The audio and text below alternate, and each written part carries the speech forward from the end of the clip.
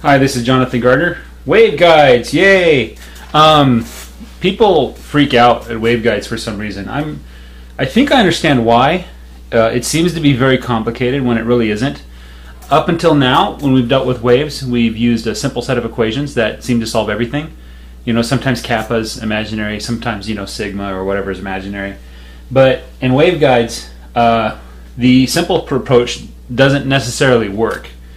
There's a lot of bookkeeping involved and a lot of, well, not magic. I mean, you've done calculus and you've done algebra already, so it's just a matter of putting the two together in a good way. So assume we have some shape. That happens to look almost exactly like the book. So sue me. So it's a conductor, and this is just a cross section. So this thing goes on for infinity. This is the x direction. It's down the tube, and you have y. And z, let's see, x, y, yeah, so y goes up. Okay, that's correct. And then this is a conductor. It's made of a conductor. And let's assume it's a perfect conductor, just to make the math easy. Otherwise it would be too hard. And so that means the electric field inside the conductor is 0. And if the electric field is 0, then the magnetic field must be 0 as well. And so applying our boundary conditions, we determine that, first of all, just inside the surface, our parallel electric field has to be 0. That's because inside the conductor, the parallel electric field is 0. And also we get to, we know that the perpendicular B field just inside the surface is 0 as well. And this is just inside. So just move a little bit inside. There it is. So we're interested in how electromagnetic monochromatic plane waves would move down the tube, and once again we can do that monochromatic bit because we just add the other frequencies in and everything works out. So we will get solutions that will have the form that look like this. So we have E vector complex, which has dependence on all 4 coordinates, and that's going to be equal to some E naught constant vector that depends on the y and z times e to the minus plus I kappa x minus omega t. And then our B field will look much the same.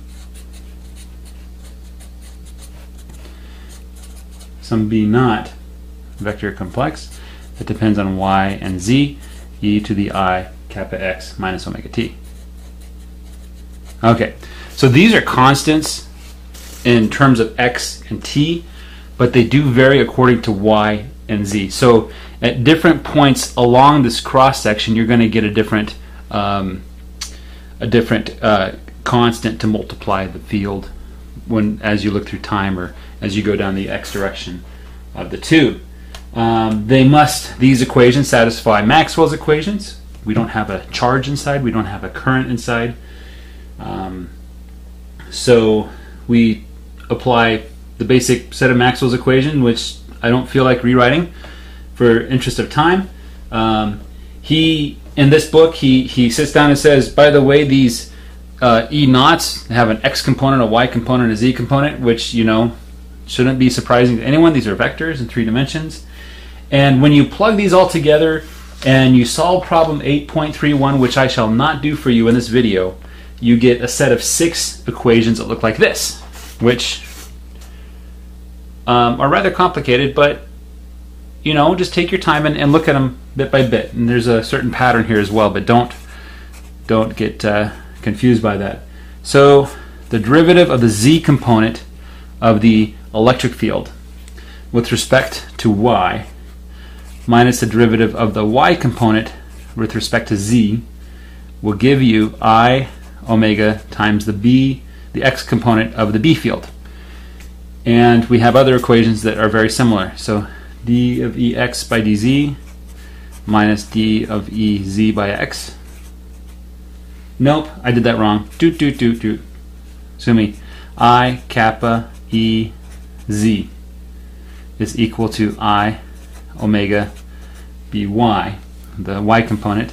We have d IKEY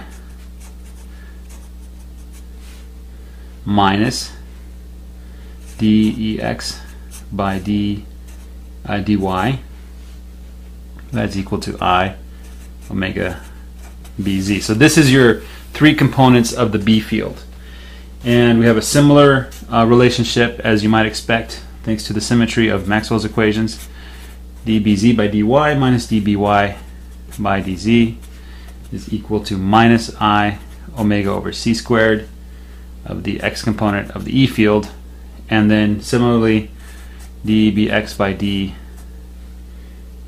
dz minus I kappa bz is equal to minus I omega c squared, you guessed it, of the y component of the E field. And then I did it again. I kappa by minus dBx by dz by dy equals minus I omega c squared E z. Those are the 6 equations that you get from plugging in your E fields into Maxwell's equations. If you go and try to solve these, we're going to talk about some special cases of the solution in just a second here. You'll get these 4 equations that solve for the y and z components of the B and the E fields. So the 4 equations are: the y component of the E field is equal to I over omega over c squared, quantity squared, minus kappa squared, I should have drawn that longer, times kappa dEx by dy plus omega dBx by dz.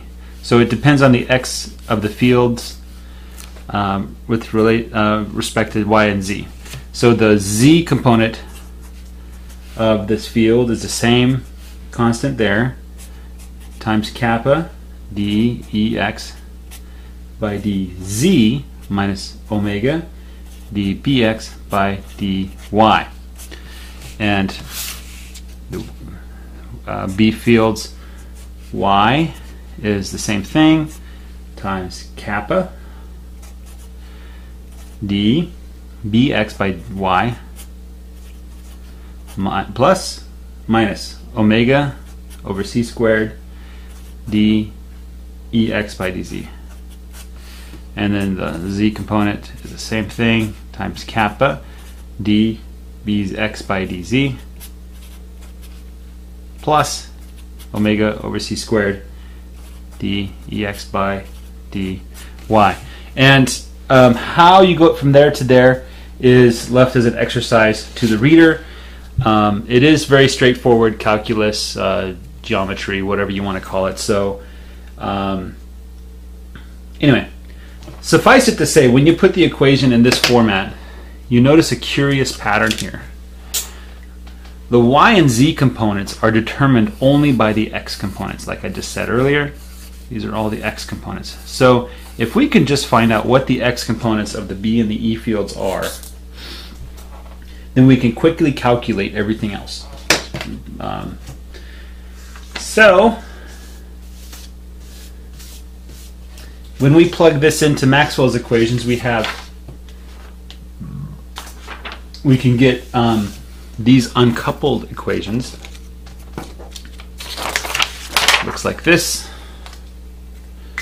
So we have the quantity, actually it's like an operator, d squared by dy plus d squared by dz squared plus omega over c squared minus kappa squared times Ex has to equal 0. And the same thing for beta. Everything has to equal 0. Now, of course, we have trivial solutions. We can say, well, Ex is 0 or Bx is 0, and that'll satisfy everything. So if Ex is 0, then we have what are called transverse electric. Okay, so what that means is the wave that travels down this field has E fields that only point in the YZ plane. They do not point in the X plane. Okay, so the wave is basically doing this kind of motion. You know, it's not pointing outside of that plane. So maybe it'll like whatever. If the Bx is 0, then we have transverse magnetic, same kind of thing. If we have both equal 0,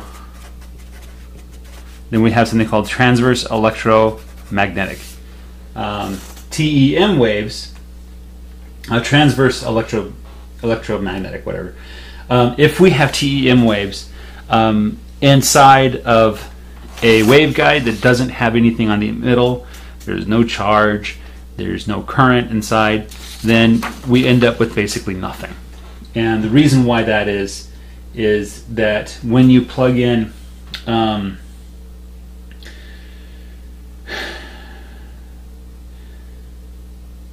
when you plug in,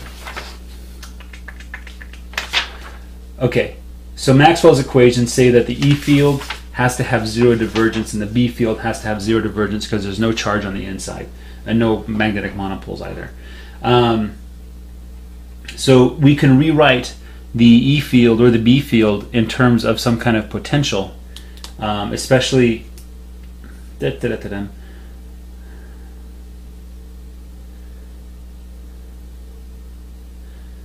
anyway, long and the short of it is that if you have a TEM wave, there's nothing happening on the inside. There's no wave at all. It's just absolute silence. So you can't have TEM waves, which means basically the wave has to bounce up and down along the sides or in and out or whatever it does to make the thing work. So that's all there is really to say about waveguides in the beginning. Next we're going to look at a rectangular waveguide, which is a rather easy one. I'm sure that your professor for the course is going to have you analyze some other kind of waveguide. After that, we'll do coaxial waveguides, and then after that, we call Chapter 8 done. So 2 more videos and you're done. Thanks for your time. Oh, before I end, this math is hard enough that if you find yourself having difficulty with it, I strongly recommend you go back and review very early material, especially surrounding divergences and curls and stuff like that, and hopefully it won't. One of the reasons why it's difficult is because as you get to this point, that stuff that you learned is so far in the past that you tend to forget how it all works and how easy it really is. So anyway, thanks for your time. Take care. Bye.